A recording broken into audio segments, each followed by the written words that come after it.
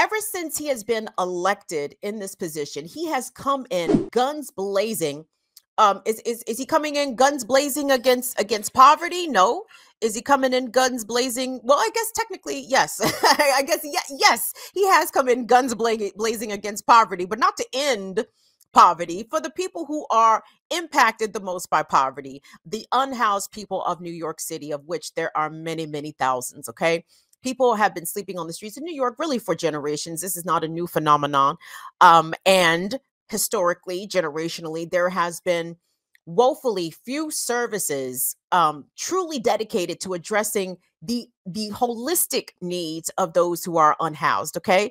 But what Eric Adams announced today, or yesterday rather, was his intention to begin rounding up New York's unhoused people and committing them to hospitals without their permission. Involuntary detention, basically, is what Eric Adams is proposing here.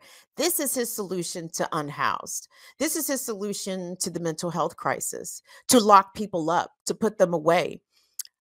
I want us to take a look. USA Today did a little clip of this, and we hear some excerpts from what Eric Adams has proposed.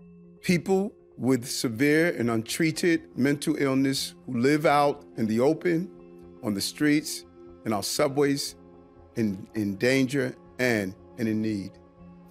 We see them every day, and our city workers are familiar with their stories. These New Yorkers and hundreds of others like them are in urgent need of treatment, yet often refuse it when offered.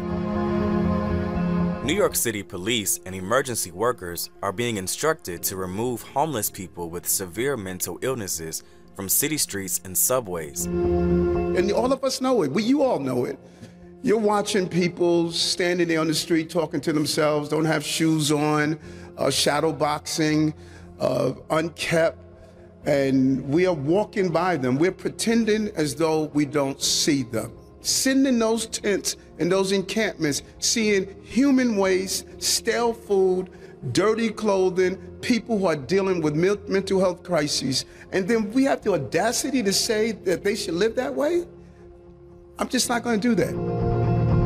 If responders suspect they pose a danger to themselves, the homeless people would be involuntarily hospitalized, even if they aren't a danger to others. Officials said the city will immediately begin training police and emergency staff to ensure compassionate care. That is just so irresponsible that we know that this person is about to probably go off the edge and harm someone, but we're going to wait until it happens. Not in this administration. We're going to be more responsive, we're going to be clear, we're going to be compassionate, but we're not punting this issue. We're going to face this issue head on. That is some of the most disgusting shit I have ever heard come out of the mouth of truly anyone. And really, Eric Adams has been a show up there in fucking New York. They call him Black Giuliani for a reason. For him to sit there and say, and again, making all of this fear mongering, all of us all trying to pit us against one another. Our unhoused neighbors, they do not deserve to be involuntarily hospitalized. Have we learned any lessons from the 20th century? And I know wherever you guys are in America, at least, there is probably an abandoned institution in a state near you. I think in Pennsylvania, outside of Philadelphia, what was the big one? I think it was called Penhurst. Do y'all know the story of these institutions? Because they are really a carbon copy across the country, right? You have these huge institutions where people who have mental health crises, who are unhoused, who may have had some sort of disability, were basically warehoused and abandoned in these institutions. They were not cared for. They were not given proper treatment. All of the conditions that Eric Adams described of how some unhoused people live on the streets of New York City, living in filth, was the exact conditions of these institutions that Eric Adams is basically describing. What hospitals is he referring to in New York? Where is there space to put thousands of unhoused people in? And the thing is, he proposes this instead of providing actual housing. Why is the solution involuntary hospitalization and or homeless shelter. And let's throw a third one in there, Rikers, right? Rikers or jail. How come in all of this suggestion, since we in the suggestion mode here, Mayor Adams, how come you don't rent hotel rooms or rent whole ass apartments? There is inventory in New York City for homeless people to be accommodated, to put them in permanent housing. But because capitalism tells us that if you are not expanding labor into this system, you are not worthy of a home. You are not worthy of proper human decency. You are not deserving of basic human rights.